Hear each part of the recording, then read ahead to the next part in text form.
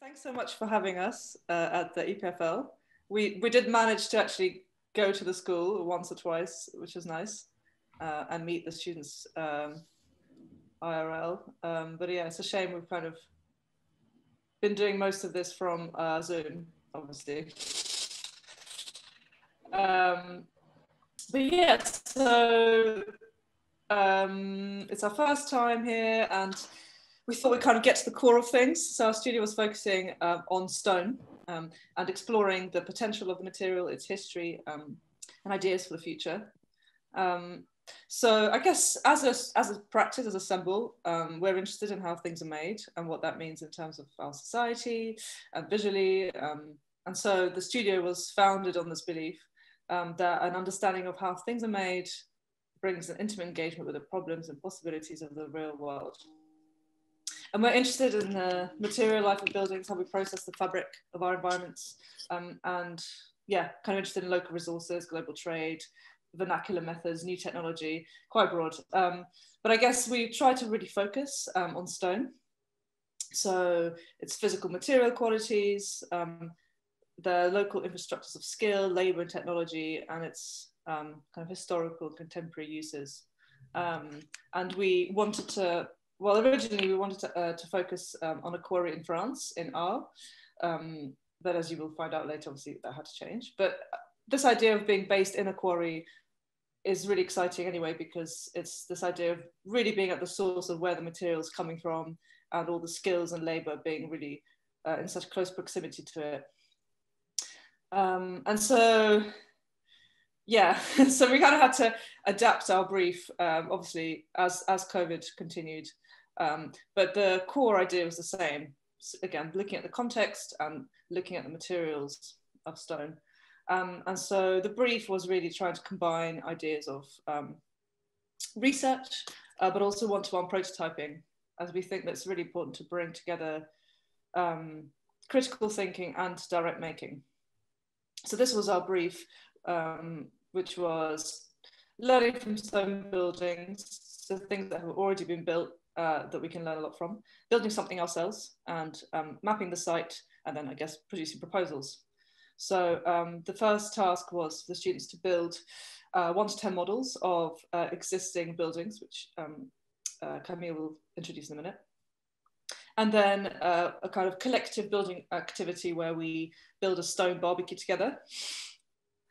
And kind of exploring drawing and thinking about what does it mean to inhabit a space. And so really trying to open up our minds and our hands to what those images could be like. And then the idea was to have a one-to-one souvenir at the end, which is made of stone, but because of access to workshops, we've altered that as well in the end, which you'll see. So yeah, we've stayed in Lausanne, which was actually really great in the end, because it meant students could go back to the site quite easily. And we chose Quarry, which is about an hour away, and Molas de Villarlo. And we've asked people to map the site, and the students did an incredible amount of work, considering as well it was, I guess, a bit tricky, but in pairs they worked throughout the semester and kind of mapped obviously the physical location and also the social, kind of who's working there, how do they connect to other people, the geology and the kind of material economies about which connect to stone in the region. And yeah, so they had to think about all those things. And this is just a quick summary of the different workshops we ran. So we had a lecture by Ruben Castro, who used to run the model making workshop by Peter Zumther. And so he talked a lot about models and what they can do and how you can use them to develop design, which is really great.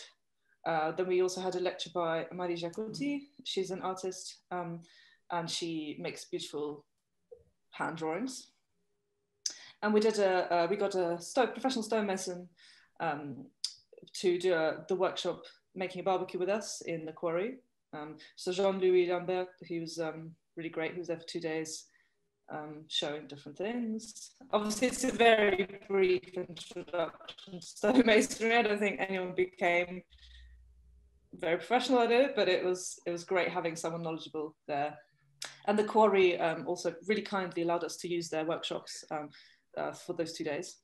And then we had a crit with really great guests, so an architect, Sana from Sana, a stone engineer from Stono, and another architect from London. And then we had our final crit recently, which included one of the architects of a precedent that the students did. So over to Camille. Thank you, Maria.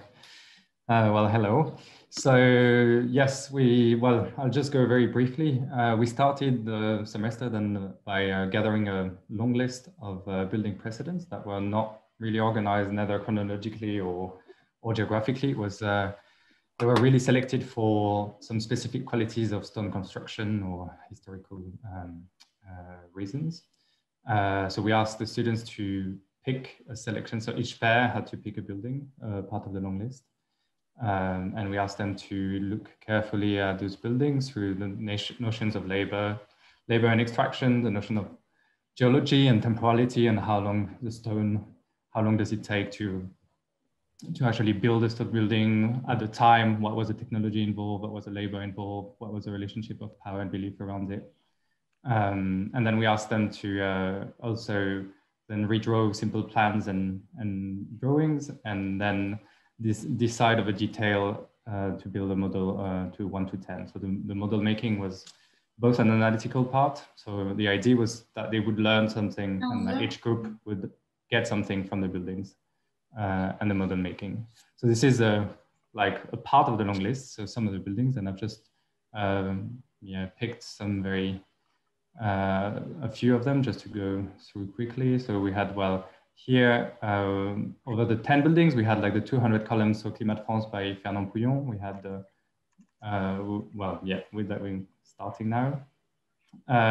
So the idea is, I'm not gonna do like a detailed analysis of each building, but a group that also studied the building, they got really interested in the columns and the technology of building in stone in the 50s by Pouillon, using actually the massive stone and crossing the Mediterranean Sea from France to Alger, and the monumentality and the scale of this building. So the students produced a model looking at both the size of the column, so the columns on the courtyard, and the building in actual masonry wall on the other side. Then we can go next. Just quickly, another slightly more recent example by Gilles Perraudin in the 90s. That is a wine cellar, where as well the question of building technology was quite in question, because obviously those blocks used there were exactly coming from the quarry. So those blocks are dimensioned following the quarry cutting them standard dimensions and put in place. It's 100% stone. So there is no mortar. It's like completely, it's quite a direct relationship to construction. So the students here as well produced the model 1 to 10, looking at the materiality of the stone and what it creates, and creating a building photographs. So because it's a rather simple building, so it was quite interesting to delve into the actual process of making the models and creating this atmosphere and this materiality that was created by this stone in the south of France. Then we had some other way older examples, like the one in India, Fatehpur Sikri, that is a whole royal actual palace. It's actually an agglomeration of buildings. The columns are also quite important here in this project. And what was quite interesting is the students focused on colonnades and ornaments. So you can see here in the plans here, it's essentially an addition of colonnades and courtyard buildings and palaces. Most of them, so it's all made of red sandstone, and most of them were based on traditionally timber architecture that were then completely translated into stone, so creating some form of ambiguity. And the students looked at, in that case, a specific column, but also the notion of ornament and the labor that it implies to actually ornate, and what process of work is related to ornament. And this building, notably the craftsmen actually were quite present in the process and had some freedom. So they made a 1 to 2 column here.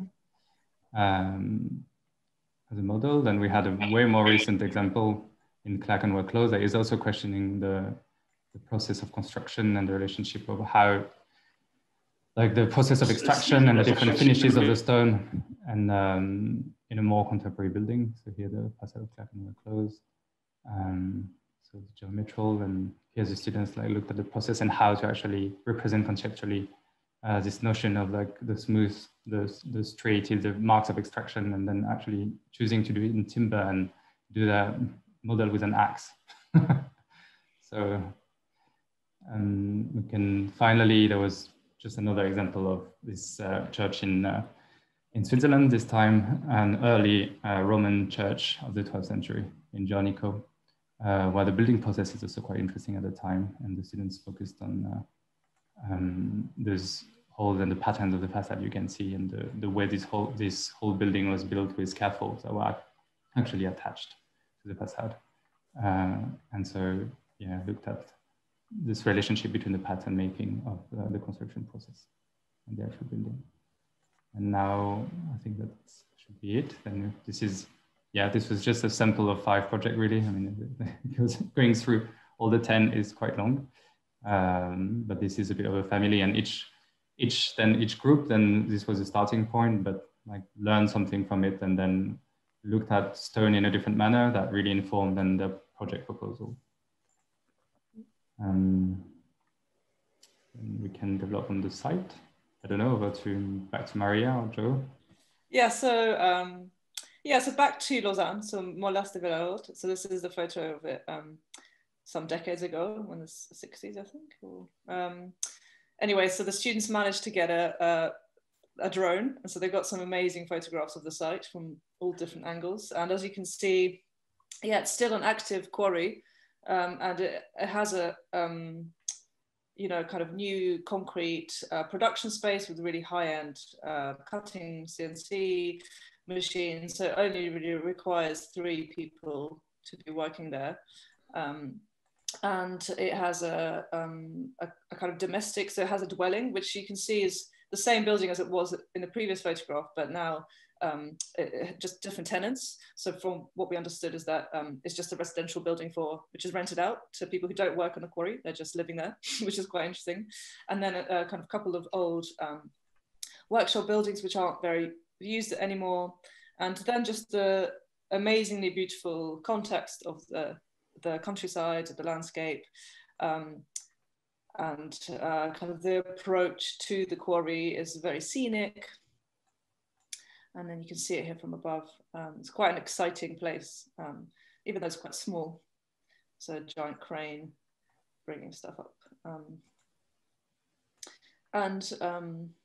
Yeah, I guess it's mainly produces more or less stone, but it also stores some other stones from the region. And so the students really analysed the different typologies and researched,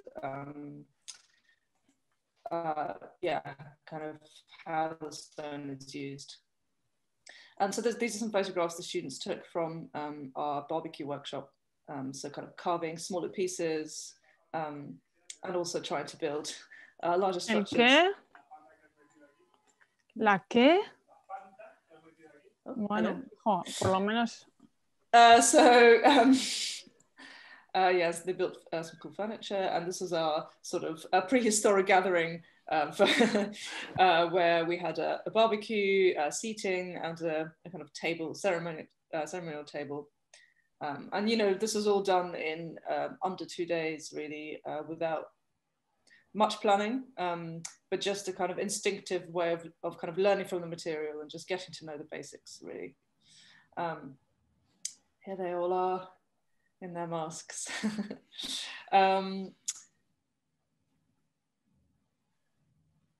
Yeah, I think it's over to Joe. And so I guess the next exercise after this, I've just put in 2 drawings here, was really to try and make some careful drawings of the quarry as it is at the moment. So it's a kind of short mapping exercise where the students were really encouraged to look quite carefully at what was there and record it. And then there was also, at this point, the assignment to start thinking about proposals. but before having made any architecture. So it's like, what was the life, or what would the life of the building be like if you were to make an image? And we had a workshop by the illustrator Marie Jacotti, which I think was very enjoyable for all. And then we'll now just go through, we'll start talking about proposals and some of the work that they did. So if we move through, I guess. These are some of the kind of illustrations and sketches that we're encouraging students to do before the architecture was made, that spoke about, I guess, potential use, and really it's like a vehicle or way of trying to get them to think about program very quickly, because we were completely open to the question of what the future of this quarry could be, and whether it's something that keeps the existing quarry there or whether it's something that's removed. And then as we move through, we've put together we're not going to go through the individual projects, I should just say, but just trying to show you an overview. And then there's the kind of mirror, which I think has got a better, stronger narrative through each student's work if we want to go into it. But some of the plans and the proposals that came out. So I guess this one really looking at Petra and the idea of carving into the rocks to make this almost animalistic plan for a wine bar in the side of the cave and the quarry. This one looking at I guess in the style of Weinand Poulon, I can never say the name. And the idea of columns, and looking at architecture where there's a kind of column, but there's 3 different buildings and 3 different types of columns of different sizes for different use. And you can see also a kind of relaxation of the colonnade for where the kind of housing is, and then a kind of stronger column. We'll see some more images. So can I ask you one thing? Yeah. Is this the image, just out of curiosity, is that Libera's post office in Rome that has been put as a reminder in the previous drawing?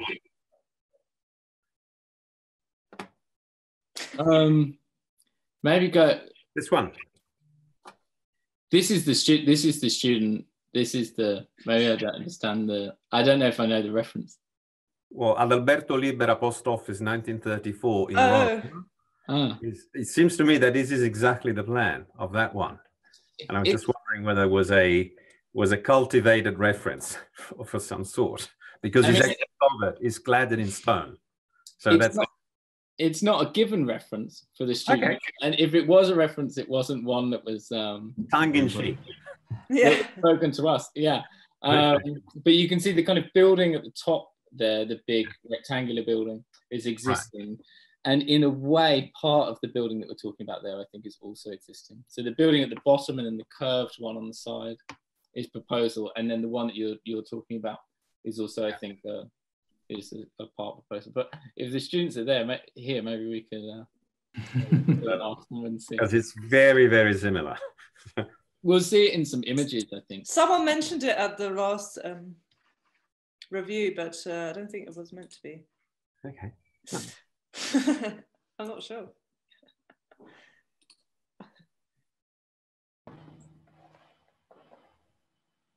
Yeah, and then I just thought it would be nice to place in some more kind of drawings before we get onto the models. So this is a kind of tower scheme which acts as I guess a kind of node or point between a series of villages, which is based on a walking path which goes through the site.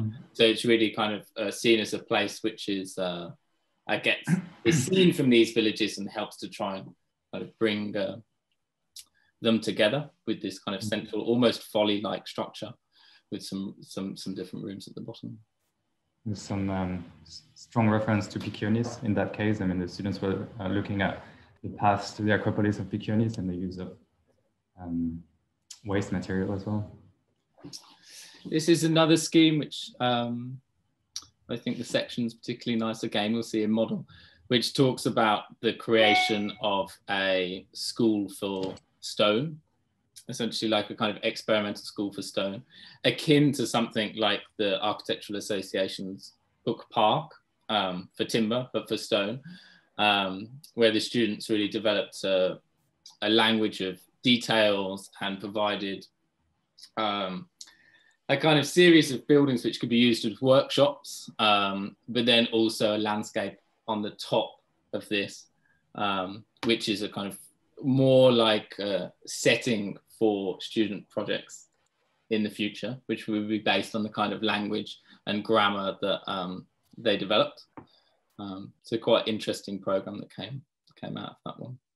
And here it's quite faint, but the idea again of a stonemasonry school, but in the form of a monastery, so taking up a kind of 2 courtyard typology, but really laid on the site where the contours are really quite strong. So you end up with this courtyard which is kind of kinked and folded, particularly nice kind of element of housing, and then also an element of workshop.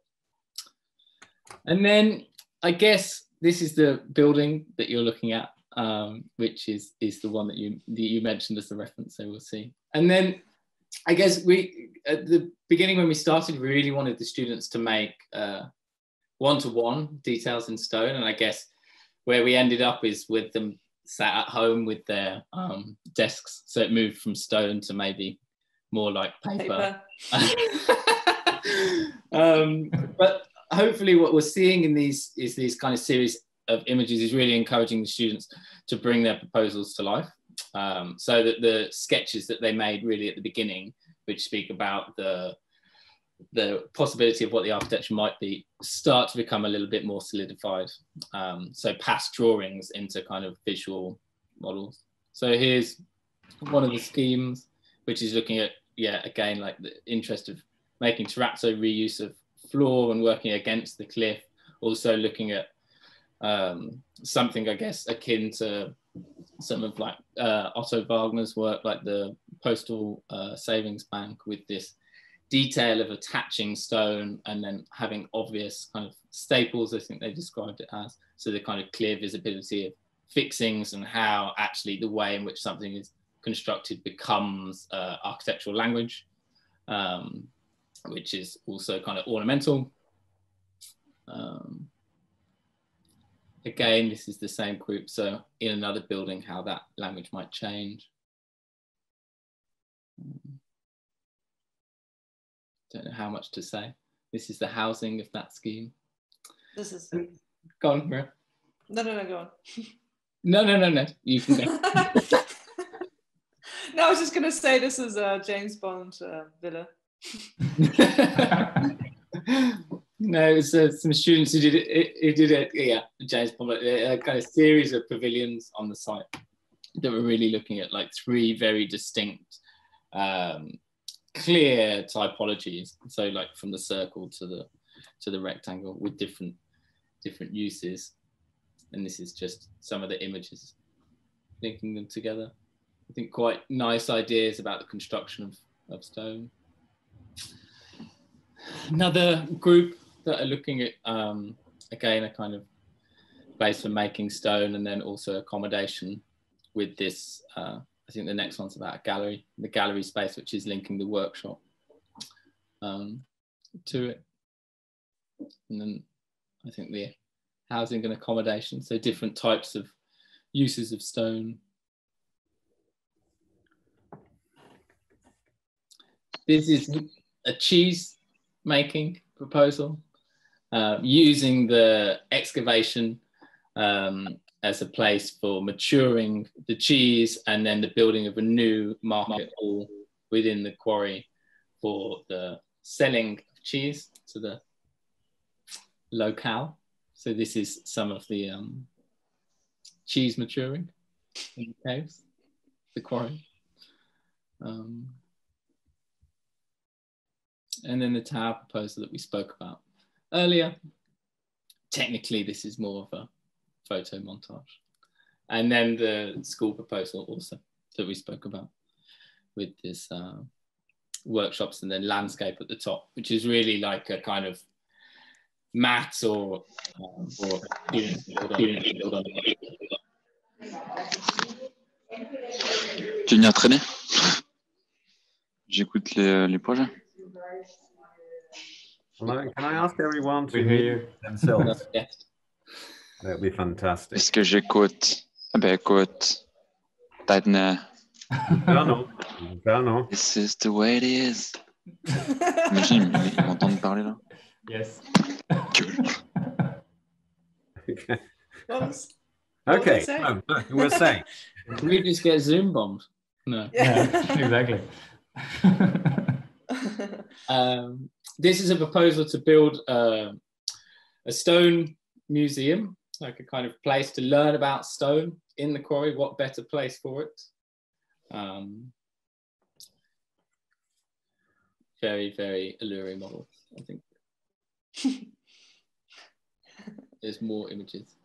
Yeah, so inside, so kind of, and then The wine caves. the wine cave proposal, yeah, with the kind of animalistic plan we spoke about, with some details, thinking about the need for cladding, need for services to be surface mounted in the stone.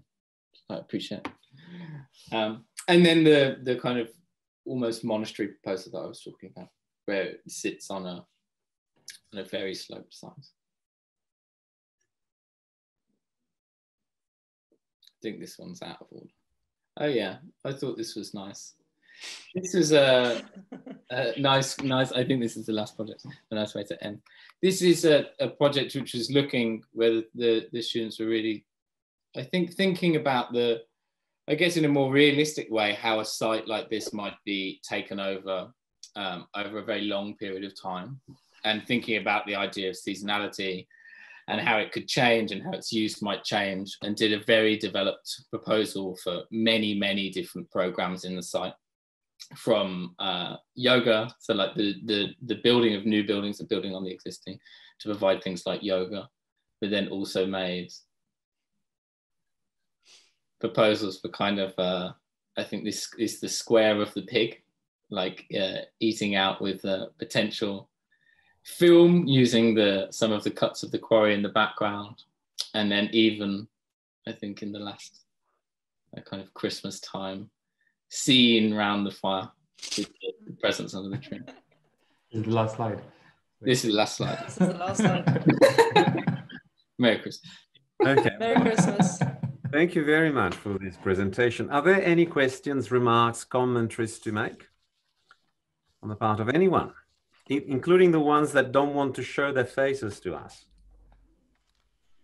I was wondering if on the next semester you are imagining to maybe still work on stone and this time go to Arles, or what are you thinking for next semester? Yeah, we'd love to go to Arles. And we were also saying, I think regardless of where we go, that we would like to work with stone in a more kind of futuristic way. So I feel like we began with the basics, and now we want to kind of try out new technologies and maybe involve kind of engineers early on to try and work with stone in a slightly crazier way. Yeah. I think, yeah, what Maria said. I think that we found that and I guess it was part of being on Zoom, but that I think the conversation around the precedents and the culture around stone and being in the quarry was really good, and thinking about the future uses of that, and what it would be good to concentrate more on is maybe stricter language of how stone is used in construction, and trying to find, we also found it quite difficult, I think, trying to find a new language or a way of using stone that doesn't necessarily always look like it was from the 15th century, because it's there. I think there is like finding a new grammar for using stone, and so thinking about new technology and how that could help to use stone. Guys, can I ask you one thing that follows up on that question, and maybe that sort of goes back into what you've done. So you had to move because of COVID from Arles to Switzerland. And I just wonder whether in the process, the project and the brief got Swissened. in a sense that you start from Arles, which is the most famous place for stone vaulting in the 17th century. So you had La Volte d'Abbaye, you have flat vaulting, incredibly sophisticated structures, whereas you've only been using post and lintel or column and arch or masonry, traditional masonry. So essentially, in a sense, abandoning the Arles tradition. Was it a function of moving to Switzerland, or you didn't want to do it in the first place? I'm not sure how conscious it was, if I'm being honest. But I think maybe it's something to do with our precedents. We didn't really look so much at those. I guess the Abbaye was more like that, but it's a good question. No, in a sense, Arles, the town hall at Arles is the model to which all the CAD/CAM technology is actually looking at. But the thing is that they were doing those particular types of building 3 centuries ago by hand, not by computer. And so I wonder whether, in fact, there is a circularity in this, going back to where it all started for complex forms with stone. I think that I guess, as we were saying, I think we, in the next semester, will try and tackle more head on the way in which you would build with stone. I guess with the precedents, the way in which we were speaking about them was almost with like architectural ideas. So we talk about the architectural idea of carving or the architectural idea of stacking. But what's clear within stone is that, there are ways in which you make an arch that will stand up, and there are other ways in which you make an arch where it will fall down. And it feels like if we had a structural engineer on board earlier, we could kind of more clearly define examples and ways of using stone, understanding them, and then hopefully try and push them a bit, perhaps with the use of technology, so that the way in which you're building with stone starts to talk about the kind of grammar or language of architecture that you're using. So engaging with that more, I think, definitely is what we feel like at the beginning of next semester would be good to do. Okay. Please, audience, please participate in this debate. Otherwise, we'll move smoothly onto the grounds of Professor Weinand, I would say. Unless Yves wants to step into this debate as a trade union with his own atelier. Thank you, Paolo, for this invitation introduction. Yes, it's true. As an architect and structural engineer, I'm very interested in building and construction related to architecture. And we are running a studio together with Petras Vestartas and Nicolas Rougaud. We are interested in articulating art and technique, meaning that we believe that technical skills and tools may also enrich the architectural design processes and the architectural discourse as such. What we are also trying to do with the students in architecture is to stimulate the scientific research culture, meaning that we are opening them up to reading scientific articles or publications, journal publications. So in fact, we are looking for construction methods and systems, sustainable construction methods and systems embedded in an architectural synthesis of quality. We also see architecture as a performance and as a civic engagement and choice. So that's what we would like to try to do with the students, and also to attract their consensus of what we do, with what materials we do it, in relation to all those different techniques and tools we have at our disposal. So I would like now to invite Petras Vestartas to introduce the studio, to see how we positioned it last semester, and later Nicolas Rougaud will follow and comment some of the architectural outcomes of last semester. Petras, could you take over? Okay, I'll start sharing my screen.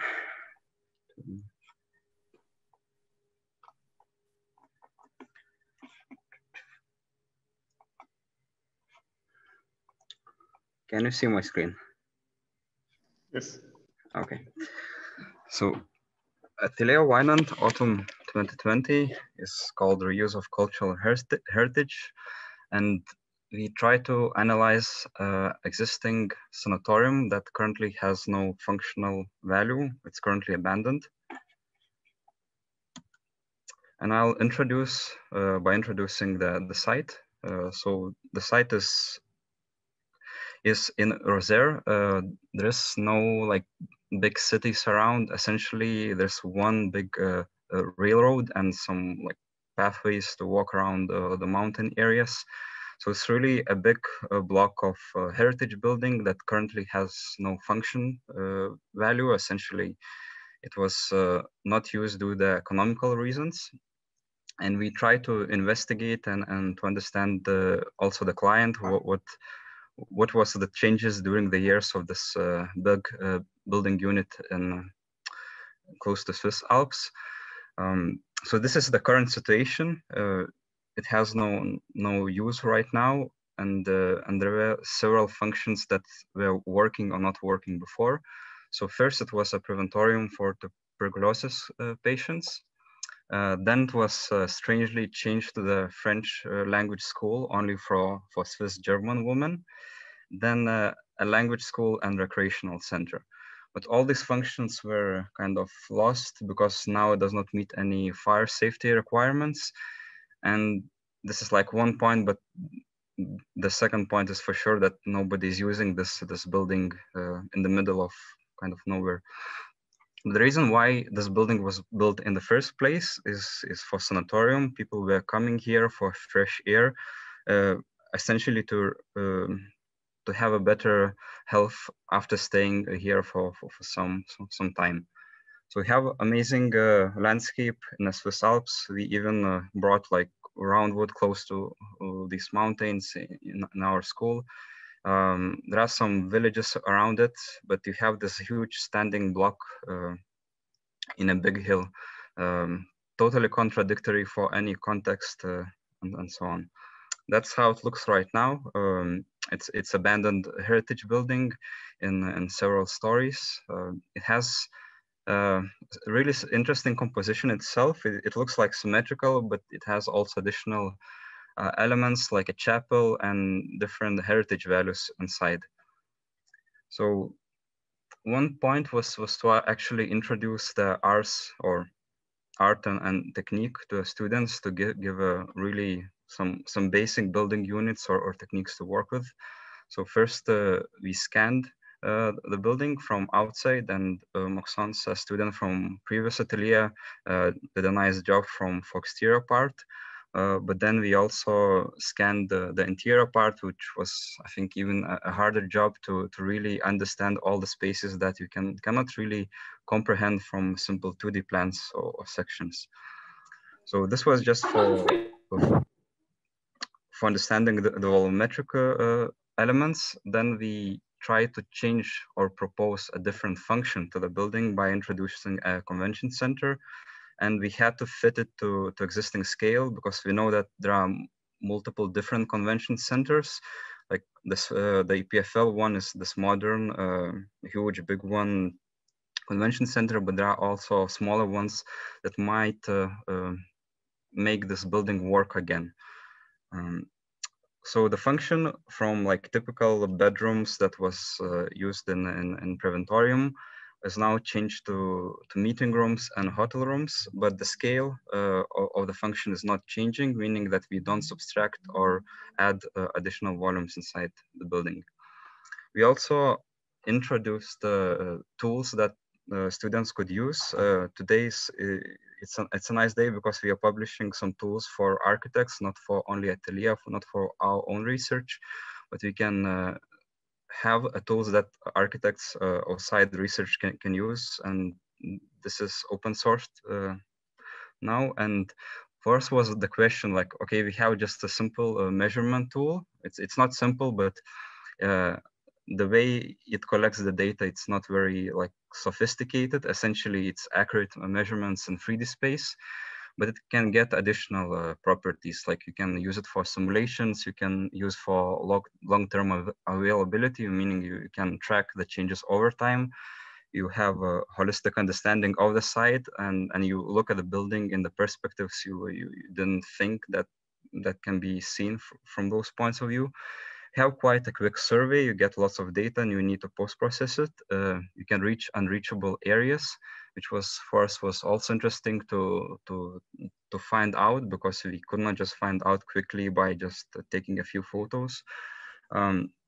And then controlling and measurement, how these spaces do differ from actual 2D plans and sections that we actually built a little bit differently in reality. And what we usually miss is that we get also the color data. Normally we perceive the drawings or the models as, you know, the 3D volumes, but the moment you introduce the colors, the textures, it gets additional layer of intricacy or in the modeling process. But then the question happens, okay, you have the survey data and what you can do. And we also went through research papers and what people are using it for. The most straightforward way, you scan a building and you introduce additional building elements to kind of make, for instance, timber claddings inside the building volume. So the spaces looks kind of new from inside, but from outside, it has the same look. Then you can also mix the data for visualization purposes. You have like a CAD drawings and you have a point cloud visualization. And then there's also another interesting process that you can scan models and then scale it up for design reasons. And fourth, this is more a question. We have additional data that is mostly noise and how you can reduce everything so that it's the most usable for you, and how to know which data is like good and which one is not really needed. As we had IBOIS, the timber laboratory, we also introduced the timber tools. Essentially, we want to make the timber joinery for architects a bit easier. So the focus would be a design process, but not the detailed modeling process on each joint. So we introducing the vocabulary in the CAD models. Also, we have a different specification of timber joinery, and we also can combine those timber joinery with robotic assembly, mainly focusing on Rhino and Grasshopper tools.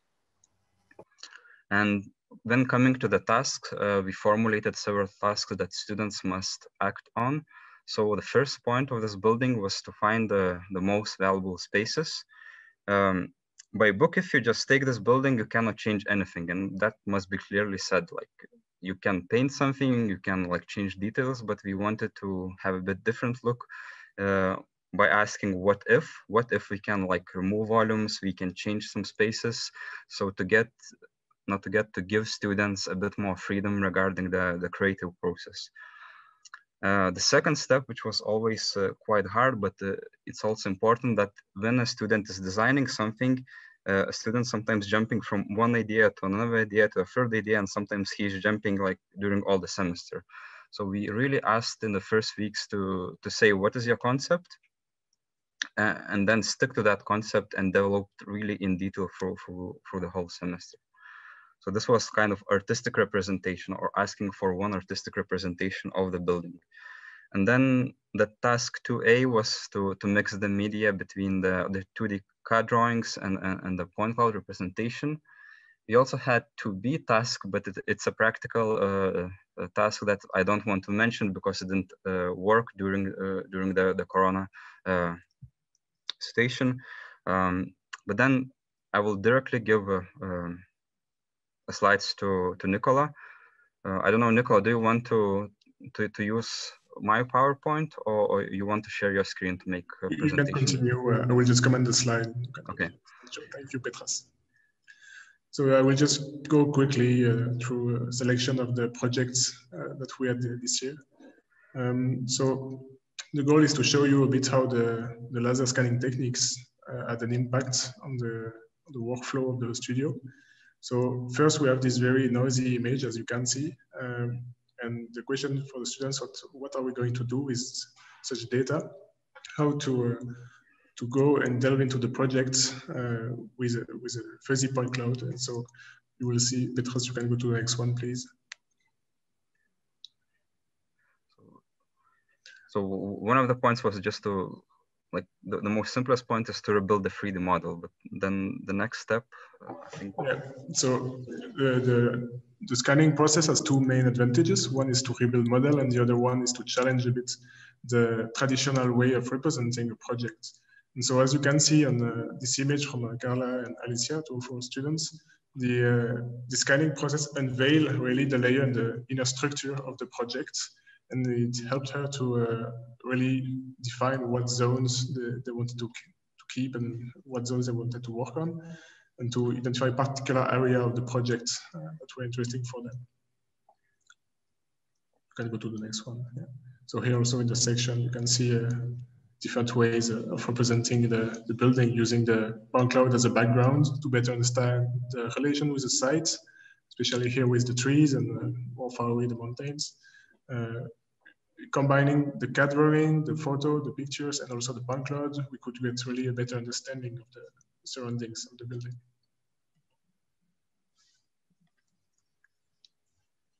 So here we can go just through a few drawings of the students. So we asked them to implement a new program, and here you can see that during site visits, in their case, they identified the problematic of the light in the inner corridor. So they decided to push further the quality of the space to adapt also for the new functions that we propose.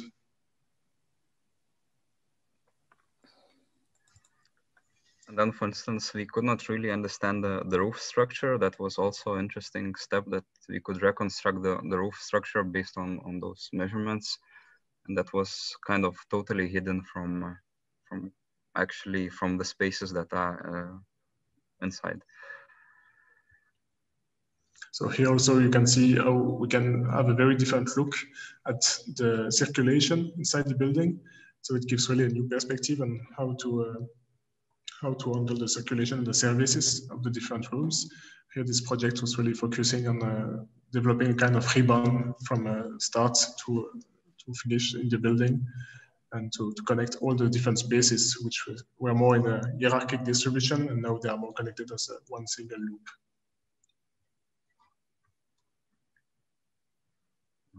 This is the same project, just a few pictures of execution of the 3D models and materials. Here also a more radical project. They called it the Cut, brave name. So they decided to do a very strong gesture. And here it was a bit challenging because, of course, the scanning process unveils the surfaces, but not the inside of the building. So here they decided to take it a bit more literally and to try to do a kind of X-ray of the structure. And so it was a very challenging project for them. But at the end, it was interesting to see what was really the structure behind this envelope. It's the same cut from different view. You can find all those projects on the Miro board too. So I'm not going to spend too much time describing each of them. You can see the programmatic distribution too. So for each project, we asked them in the second phase to push the project until the details. And so we spent half of the semester working on the concept and half of the semester working on the details. Usually we go to the mock-up stage and we try to use the CNC, and we have also a robot now that we can use to produce models. The only thing is that with COVID, it was a bit difficult to go into physical works. So we remain in the virtual world, but using the laser scanning techniques and the digital twin of the building, it was interesting to see that we were closer to reality than if we had been working just on the BIM model or such thing. Here another project where they also kind of dig a hole inside the full building. So the proposal was to build an atrium to also bring light in the building. It was one of the main challenges, since you can see the building is quite thick. So in order to have proper spaces for meeting and conventions, you need to bring more light into the building.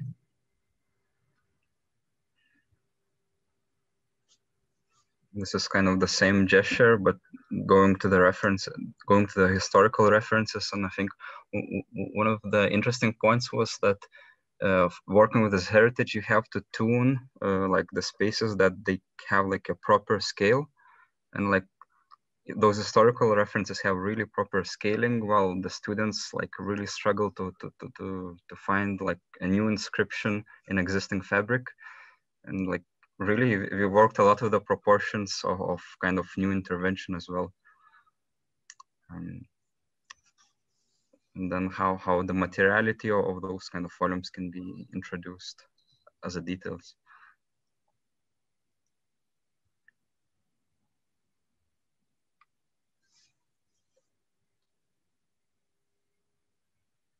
So you can see that some students, they use the point cloud as a background. Some others, they use it for the model.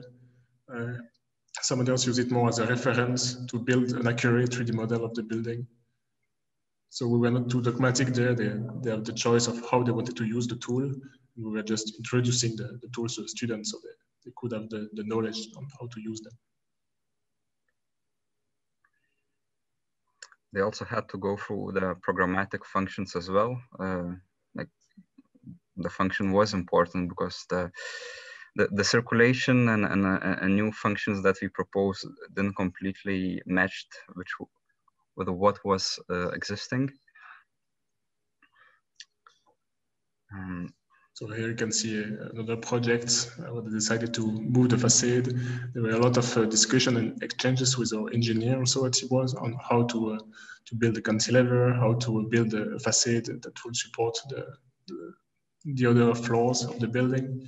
So we are trying really to make a link between design and construction, and to involve a bit more the engineers into the process also, to have a real discussion and not just be imposed a solution at the end of the project.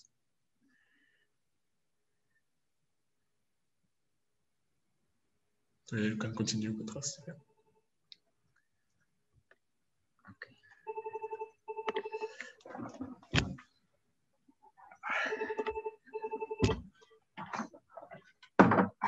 It's funny because Nicholas, it's a phone for you.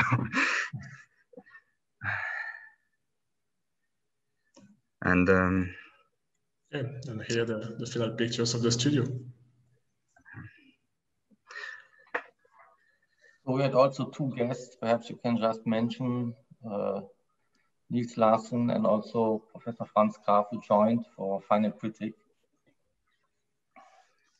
It was interesting discussion that they brought, because like most of the time we are spending time with the students and discussing the projects, but we also, like, as people with the limited experience, don't really see what did we miss, and they brought really interesting discourse that we kind of can reflect in the future once we are working with the similar problems.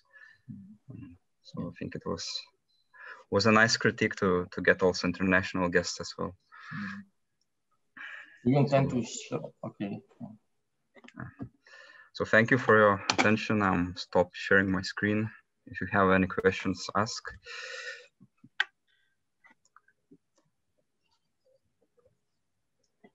Paulo, you are mute. You're mute, Paulo.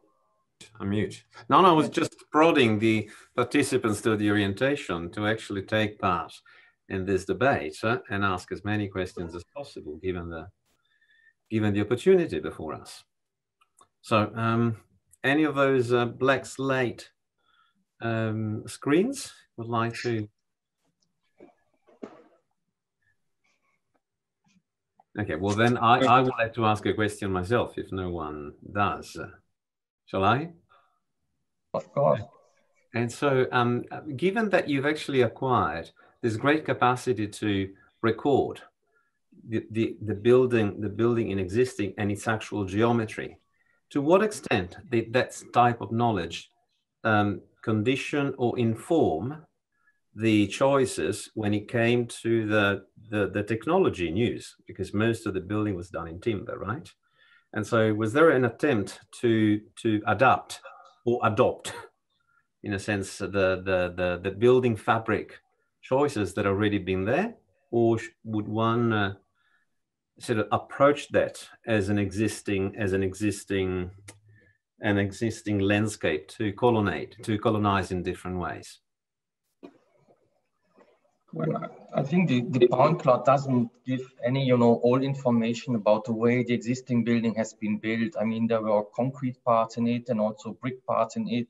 And as it shows, the roof is a wooden structure. So the point cloud gives, I think, a very good reference to the students. And as they said, they can choose the way they use actually that tool in order to introduce it. But still, we had to look at, let's say, classical drawings also to see the exact positions of concrete. And at some points, we didn't have the information of the existing in detail.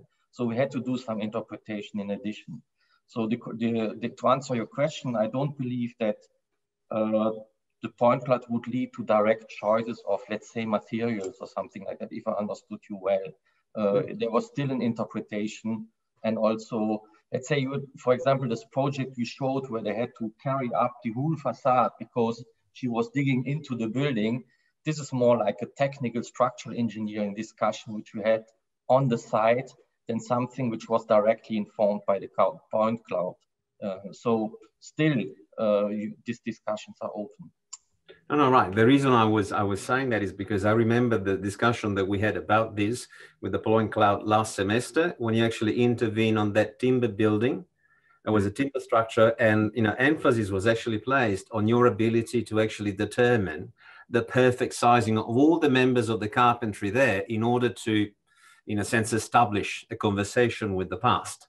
And that's why, hence my question, it was just Yeah, that was more the case last semester, as you had just pointed out. This time, we didn't have, just like very precise infills or something like that. It was also programmatically a much more complex building to handle. Still a little bit heterogeneous in general. So as you saw, opened up to very different kinds of intervention of the students. I really like the fact that they were not copying too much and we had very different solutions, let's say, proposed by the students. Very nice. Yeah, like one of the key things that surprised us that the approaches to the same project were completely different from group to group. And while the last semester it was really, really similar. And for me, the tools didn't give this ability, the approach of the students and the chosen building proposed it. So tools remains tools, creative processes is probably more important always. That's okay. Well, thank you very much. So are there any other sort of pressing questions about this atelier or the future of the next semester? You want to say anything about what will happen next semester? No, it's a secret. We'll keep it, keep it on wrap. And we just finished the presentation on the EPFL site, so you can already check that we are going to work on the ski station. So. Okay, that's a very efficient way of doing that. Okay, well, I guess if there are no other questions, that we should move from an almost... Oh, yes, Maxence. Yes, perhaps I can extend also relating to the previous presentation we had about stone.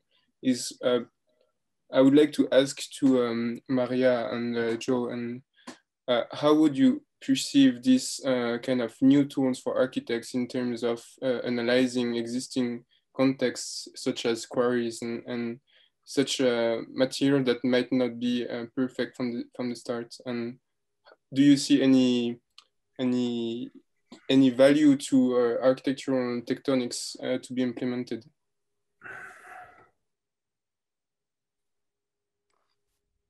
So did you mean in relation to the kind of technologies that were presented just now? Yeah, we were actually just discussing it privately, how it'd be really cool to collaborate and to scan, next time we go to the quarry, to scan it and to introduce that element to our work, because we have been quite analog in a lot of ways, apart from the drone. But yeah, I think it would be really cool. And also maybe to analyze the mineral qualities or other things which seem very distant to us as designers, but could be really interesting for sure.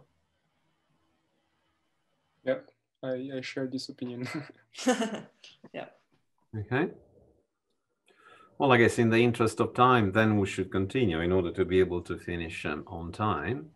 So I guess we go from a derelict, almost derelict building to a series of destroyed ones in the context of the third atelier, which was led by Andrea Ulla, Ivan Warrenborn, and Riccardo Vannucci, and had to do with humanitarian construction architectural programs. So I can't see you guys. So you ready, Andrea? Yeah. You ready now? Yeah. How are we for time? Are we supposed to finish at 4 o'clock? We have 4:30. Okay, no worries. I do not have a presentation per se, or at least a PowerPoint. What I'm going to do is show the mirror board that we've laid out, and perhaps it'll serve as a bit of an introduction for people who are interested to explore the students' work later. Can everyone see my screen now? Yes. Okay, Max. Thanks, Maxence. I'm a little concerned about the effects on bandwidth that the mirror board together with the video are going to have, but let's see how we go. And perhaps if people can raise their hands for me if it's really unclear, if you're not seeing what I'm seeing. So the studio was called Far From Home. We were investigating how architecture can contribute to the provision of humanitarian assistance. And in particular, in this case, humanitarian assistance for people displaced by conflict. We were 28 students, 3 teachers, as Paolo mentioned, Ivan Warrenborn, Riccardo Vannucci, and myself. And the studio also included a series of seminars from different humanitarian organizations that talked about, I guess, their specific expertise or their specific fields of action and how that might relate to architecture. So we had Medair talking about health, Save the Children, talking about education, Evag talking about WASH, water supply, health and sanitation, sanitation and health, UNHCR protection, UNHCR about, ICRC about conflict settings. So I guess the objectives of the studio, as I said, to explore humanitarian assistance and how architecture can contribute in 2 ways, I guess. The first was the function of buildings. So how can buildings combine, integrate the different fields of humanitarian assistance, which are normally considered separately, so shelter, health, education. Are there ways that a new look at architecture could start to bring some of these functions together and thereby benefit in terms of the assistance they provide? The other part of that function of buildings that we looked at was looking at buildings as configurations of resources. How can the resources used in buildings and the ways in which they are strategically brought together, how can they respond to the political, the economic, the social conditions that characterize humanitarian settings and conflict and post-conflict settings in this situation? The other aspect of it was the function of architects. How do architects work in the professional landscape, the disciplinary milieu that characterizes humanitarian programs, which is very different from the groupings of planners, engineers, other building professionals that architects might be accustomed to working with, and it involves instead specialists in, as I mentioned before, the fields like health, education, protection. How might the coordinating, the integrating role of architects and architecture work within that context, and would that prioritize certain aspects of architectural work? The studio was organized in, well, actually I should step back first. So we took as the main subject of the studio the conflict in Syria. And there were 2 main reasons for this. First of all, the situation in Syria is at the forefront of this, of a general trend in humanitarian assistance away from the provision of assistance in camps and starting to look at the provision of assistance in urban settings. So the diffusion of refugees, of displaced people throughout existing towns and cities, and rather than concentration in settlements, and how might we provide assistance within that context? And the second one was the regional scope of the conflict in Syria. you have urban settings in, not just within Syria, but also in Turkey, in Jordan, in Lebanon, affected by the displacement of millions of Syrians. So it gave us, looking at Syria gave us an opportunity to look at very different urban settings characterized by very different economic, social, political conditions. Now, the studio was organized around 3 separate exercises. The first exercise was, I guess, a bit of an introduction and a crash course for students in, to introduce them to, I guess, the parameters of humanitarian assistance, the jargon that characterizes humanitarian assistance, the different objectives, the different forms. So what we did is present the students with a fictional humanitarian scenario, and it was linked with the fire at the camp at Moria and Lesbos. And we presented them with the situation in which, if the Swiss government accepted, I think it was 40 families plus 40 individuals, and asked the canton of Fribourg to then provide emergency assistance for those people. Hopefully you can see here, we asked students to plan a humanitarian response to meet the emergency needs of these 40 families plus 40 individuals. I think it was, yes, 30 families and 40 individuals. And we chose a site at EPFL Fribourg, or the site of EPFL Fribourg. It's the old Cardinal Brewery, a site like many others around Switzerland, elsewhere in the world. It's near the centre of town, an old industrial site disused, which EPFL is now occupying with a couple of other universities. Series of derelict plus renovated buildings, new buildings, open spaces, and adjacent train line. Now we ask students to think about how might the various needs of these refugee families be accommodated both in the immediate, so the very short term, and then the medium term, and then what might be the prospects or the strategies for integration in the longer term. If I can show you some of the work. So it was interesting to see the students take very different responses, very different approaches to the problem. Okay, so some of the students, or most of them, this group did quite well in looking at the different needs that this particular group of people would have and how those needs might be met by different architectural typologies. But I guess the main thing here is to think about the needs and how all of the groups address them in very different ways. This group in particular ended up selecting not the site that we proposed, but a nearby military barracks as a more suitable site. Other groups emphasized very much the emergency aspect of it. This group here, you can see they took an existing building on the site. It's the old bottling factory, and looked at how those facilities might be used for emergency accommodation and how people might be organized, how services might be organized within that space, the large warehouse space. Some groups had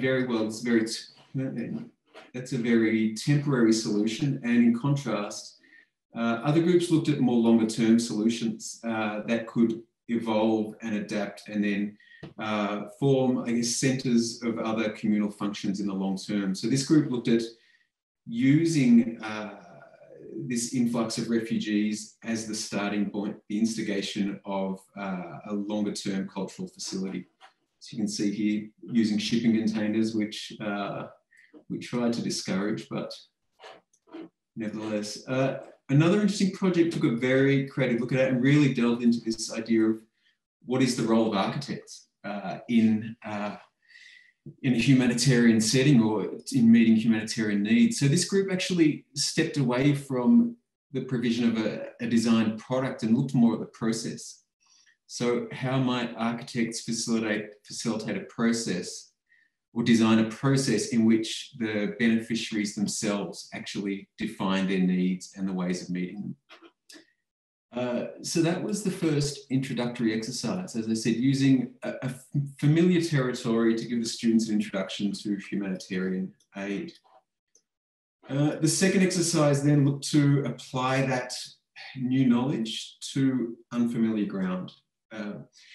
So essentially to start to apply this understanding of the different forms of humanitarian assistance, what are some of the constraints and challenges, technical requirements, institutional structures, and to start to apply those to 3 sites associated with the Syrian conflict. So 3 sites linked, well, I guess, in some ways with the work of some of our different partners, friends, collaborators in the studio. So Hamidiye is a neighborhood in Homs. Some of you might remember from 2012, the siege of Homs.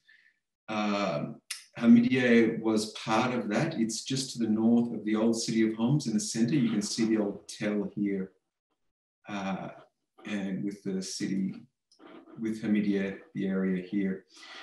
Traditionally a Christian enclave with, I guess in more contemporary times, more diverse population, largely deserted until around a year or 2 ago, people have started coming back. There aren't many international organizations engaged in Syria, but in particular ICRC are, given their neutral mandate. They're working on a hospital nearby in the area down here.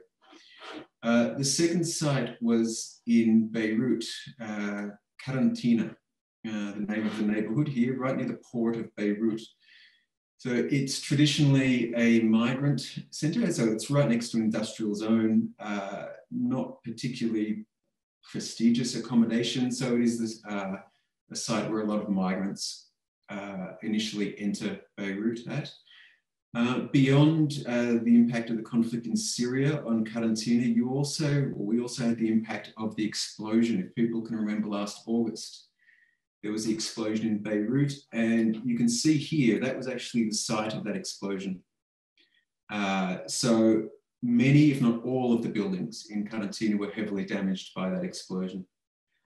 The third site is at Zatari, Jordan, which I guess stretched the focus of the studio on urban settings. Zatari is a refugee camp established around 2011. It peaked at a population of around 200,000 in around 2012-13. It's back down nowadays to around 80,000 Syrians living there. But what we were proposing to the students is to think about the transition of Zatari from a temporary refugee camp to a permanent settlement, which we can be fairly confident that's what it's going to become. Like many of these refugee camps, it's not easy for people to return home, and often you have generations that will reside, and so in turn they become permanent settlements. But then what does that imply for the camp of Zatari in relation to the Zatari, in relation to the village, the established village of Zatari?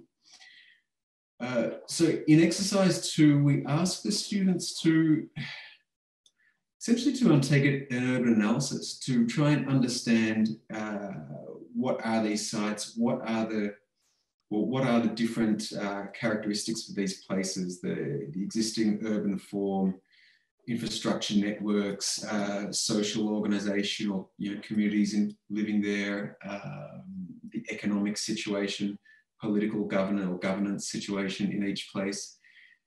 And then as a second part, to look at what are the particular humanitarian needs that the populations have? Is it shelter? Is it health? Is it education? And then finally to devise an urban humanitarian response that will address these needs. Now, beyond I guess, a standard site analysis, one of the things that this involved was the students to really develop strategies of extrapolation. For most of these, well, for all 3 sites, perhaps Zatari the least, there is a real restriction on the available information. How do students actually gather information on the site, on the particular site, and then how can they extrapolate that to a broader understanding about the requirements there? So the students worked in groups of 3 to 4. And so just to kind of orient you around the board before I go any further. So we have here on the left, the assignments, the work from exercise 2, and then on the right here, which I'll go into after the work from exercise 3. So working in groups, as I mentioned, the students work on strategies to take a look. So looking at HOMS, for example, this group came up with a response strategy that involved 3 separate hubs. I should step back also. The idea was at the end of this that the students would come up with sites and programs for architectural proposals that they would develop in the next exercise. So we can see this group came up with 3 separate hubs, a rebuilding hub, which would focus on, in the very short term, providing the skills and the materials that people need to rebuild their homes in Homs, in Hamidia. A second, an artisanal hub associated with the old souk of Homs. So looking at how can the traditional crafts be preserved, and in doing so, how can how can livelihoods be restored for some of the people living in Hamidia? And then finally, a cultural hub, which isn't coming up clearly on my screen, but so this was interesting in that it framed culture and art as a part of an overlooked part of reconstruction, and what should be what this group thought should be an integral part of reconstruction in Syria, both reinforcing specific ethnic identities or cultural identities, but also reinforcing cultural similarities, I guess, communal cohesion. Other groups, what did I look at one in? So this is similar. So this is looking at Hamidia in Beirut. Sorry, step back. Karantina in Beirut. Again, 3 separate hubs looking at how existing buildings within the neighbourhood might be reused for different functions. And this, like many of the other schemes, the students, one interesting thing here was the students went beyond the normal boundaries, the silos perhaps of humanitarian assistance. You know, it's normal that, you know, particular organisations focus on WASH, they do WASH programs without looking too much at education, for example, whereas the students were able to cross these boundaries and think a bit more broadly about how we might bring them together in different ways and then explore that architecturally. So there's a group with the 3 poles, the protection pole, the listing pole, and the equipment pole for reconstruction.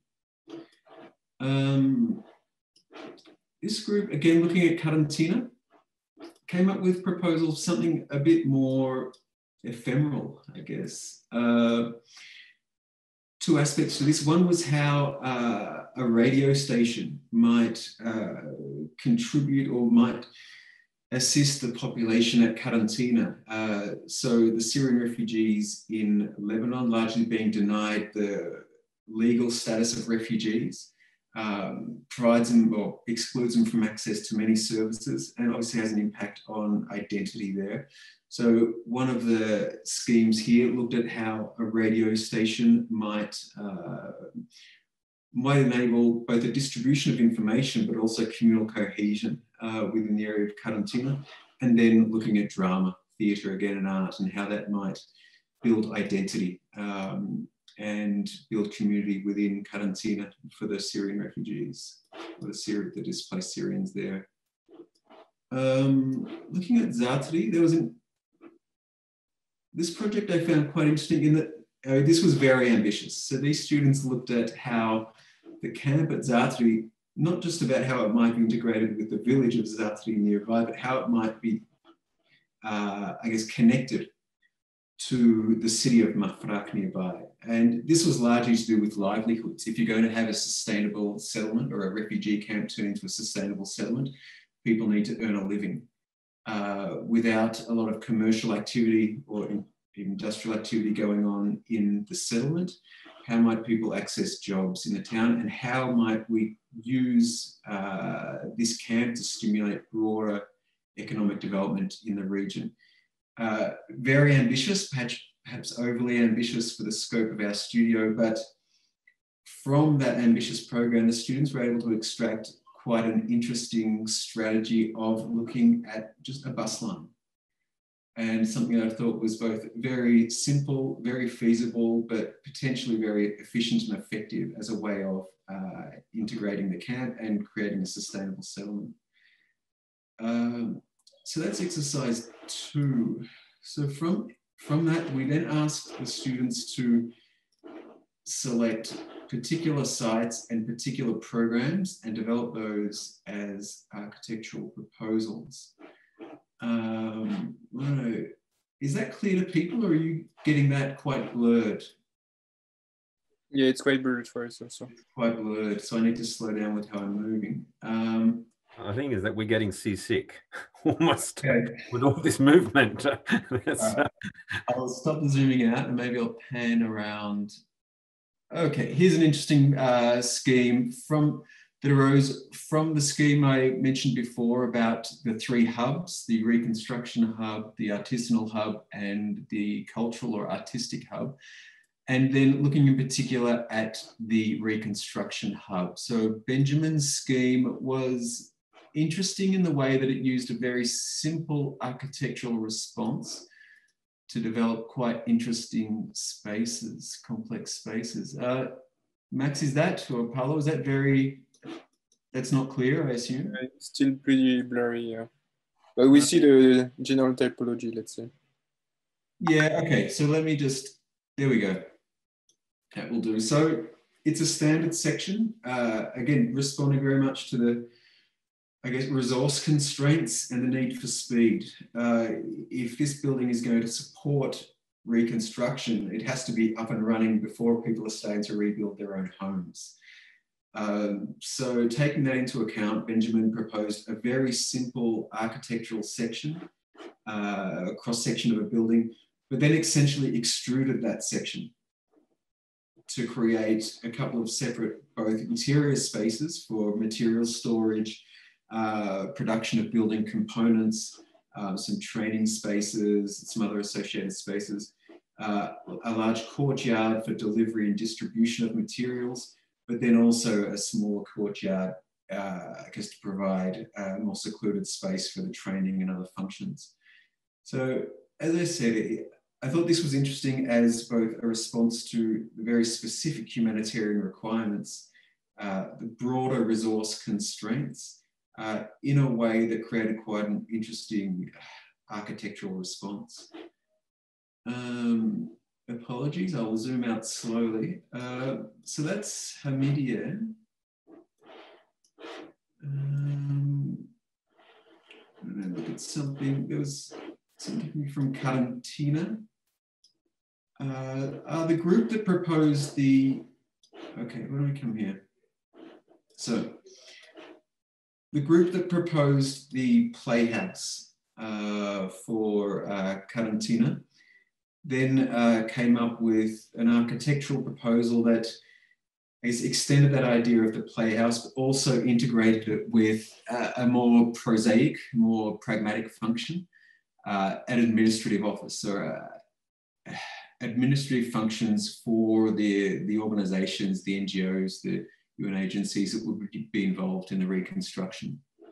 Now, I'm a little worried that this is not going to become clear, but it was an interesting response that looked at both the speed of construction, but also engaged with the time of deconstruction. So taking into account the limited scope of humanitarian action. So part of the building being demountable, the other part being permanent. I think that is not going to become clearer. Andrea, zoom in first and then out. Yeah, I think in and then out. I think this is a very high resolution. Normally, if you do it, take a while. So why don't I move on? Zoom out. Zoom out. No, never mind. No, it's not going to work. Okay. Okay, Vivian from the same group took it in a very different direction. So she looked at how small-scale interventions might have broader communal impacts. So she looked at how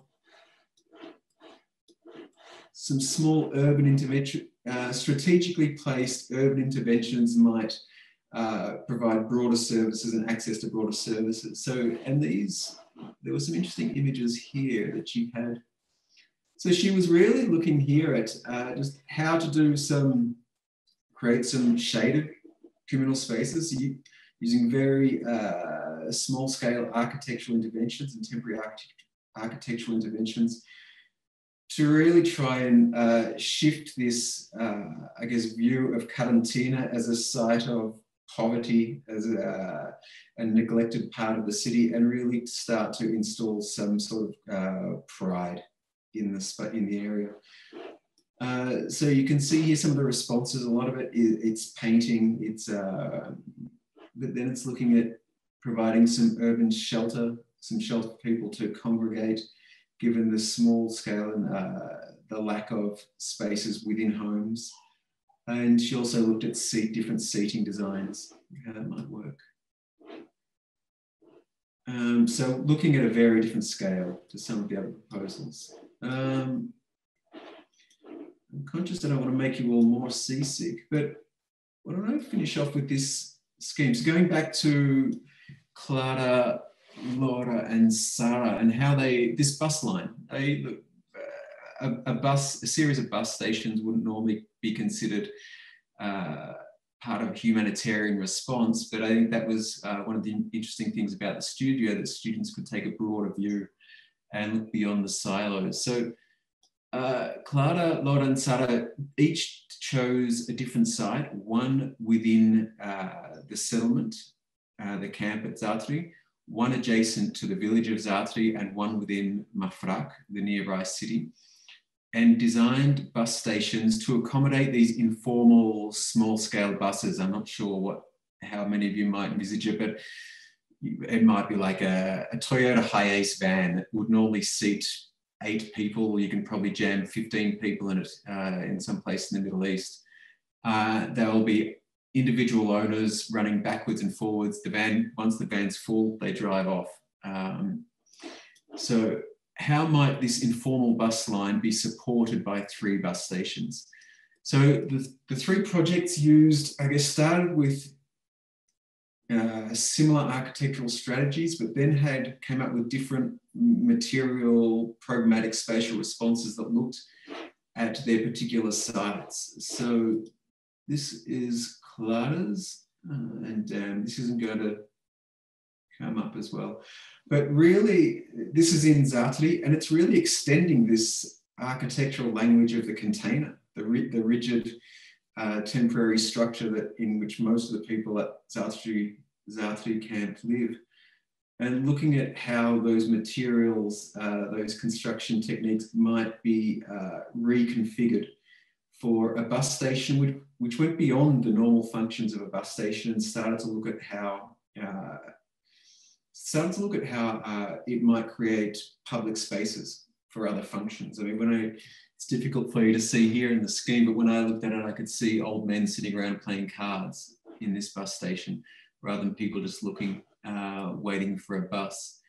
The scheme also, like all 3 of the schemes, looked in a very interesting way at how people might move through the space versus how the buses might. I'm not going to do justice here to the 3 schemes. Here we go. Here's another one from Laura. This was at Zatri town, on the outskirts of the village. Again, using a similar palette of materials, but in very different ways and creating very different spaces. A lot of it is lightweight, rapidly built, and I guess responding to the limited means, the limited resources that we might expect for something like this, but then creating quite interesting architectural proposal that also created a real signpost along the freeway for both the camp and the village, and gave facilities that weren't just for use by the refugees, but also by people in the broader area to facilitate this broader integration. And then finally we had Sarah's, which hopefully, no, similar language, but looking at in the city of Mafraq, starting to look at concerned less with a broader program and more with the permanence of the materials used. So that's what I wanted. I would invite everyone to look in more detail with greater bandwidth, I think, than I have here at the students' work.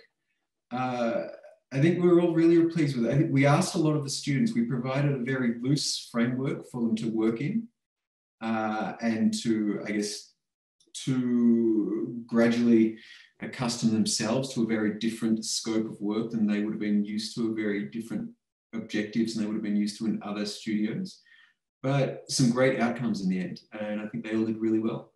Please take a look at the mirror board when you have time.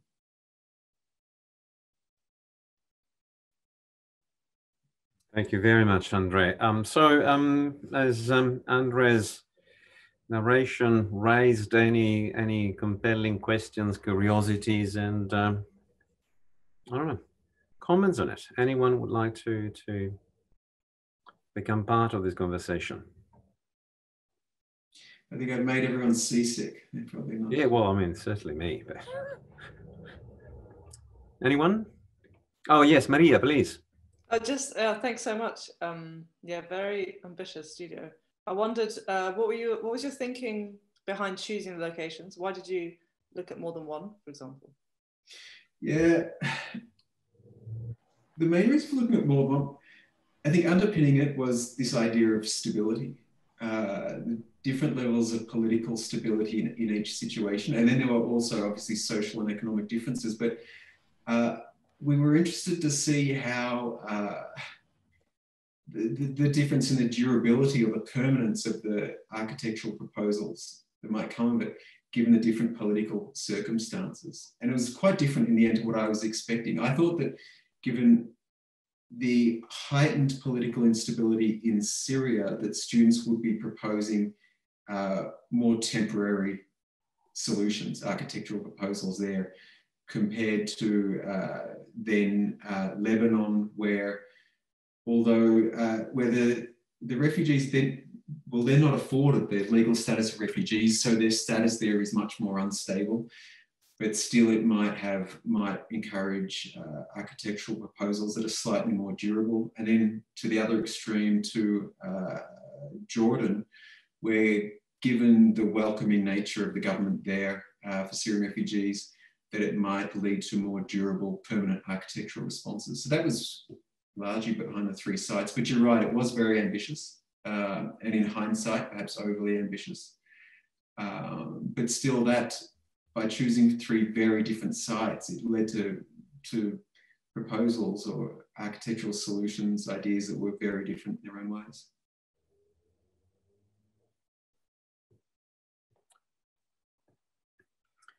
Anyone else? Ivan, would you like to make a comment, given your participation in the studio?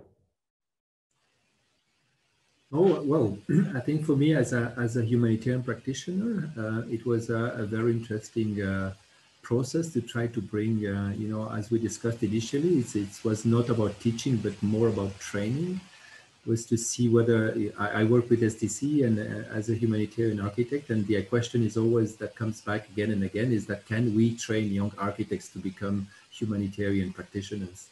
And it was a highly interesting journey for me to do this, because the students showed an incredible level of maturity and capacity to grasp such a complex environment. And just to come back to Maria's question, you know, and I thought the fact to expose them to many different contexts and problems, because they had to build the brief themselves after the analysis. We were not teaching, we were only guiding them through the process. It was really them, because this is what humanitarian architecture is about, is we need to learn every day, because each context is different. And we must do a lot with nothing, you know, with some zinc sheets and a few timber posts. And I was impressed how the students could really engage and propose very, very valid and realistic interventions. And they have a lot inside, you know, that they have a lot of knowledge. And it was highly interesting for us to see how we can, you know, make it blossom or appear. It was a fantastic experience for me. Well, given the thank you very much, Ivan. So given the time, would that be a good positive note to end with or to end on? And then asking everyone to come back in second semester and spend a great end of the year, given the circumstances? Or are there any other commentaries that people would like to make? Well, I would personally want to thank you, Paolo, for inviting me to this far. It was fantastic, as I just said, and I really thank you for giving me this opportunity. Thank you very much. And we thank you all for having taken part in it. Well, if there are no other questions or signs of enthusiasm, we can actually call the end, and then wish you all Merry Christmas, very happy end of the year, and wish to welcome you all back here in presence more than in line, possibly. Okay. Thank you. Thank you. Without any further ado, thank you very much. Bye. Thank you. Merry Christmas. Bye-bye.